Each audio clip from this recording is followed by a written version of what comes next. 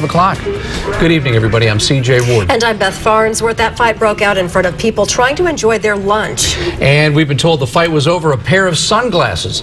News Channel 3 senior reporter John Palmentary joins us live. And John, turns out the suspect is the one who called police and then surrendered.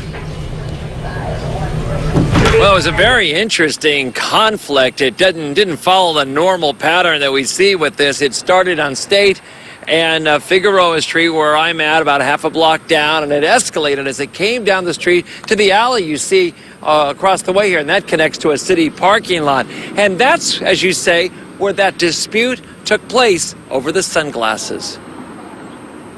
A violent stabbing scene in downtown Santa Barbara, and two witnesses going for lunch on West Figueroa Street urgently plea for help. As soon as we walked in, Ruben ran to the owner of the deli and said, "Can you please call 911?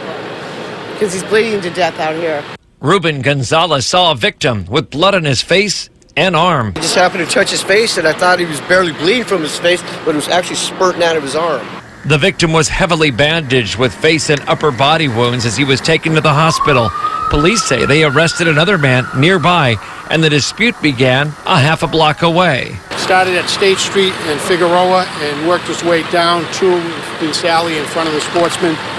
It was here police say the knife was used in an argument over sunglasses. One party took the other's sunglasses and tossed them up on the roof of the Sportsman, at which time the subject that had his sunglasses taken stabbed the other individual 3 times, which resulted in non-life-threatening injuries.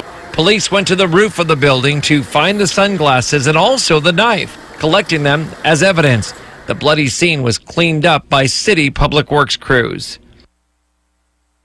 And we're still getting more information about this. The investigation is continuing so we can find out who the two men were that were involved in this near fatal accident, stabbing. In downtown Santa Barbara, I'm John Palmentary, News Channel 3. Right, thank you, John.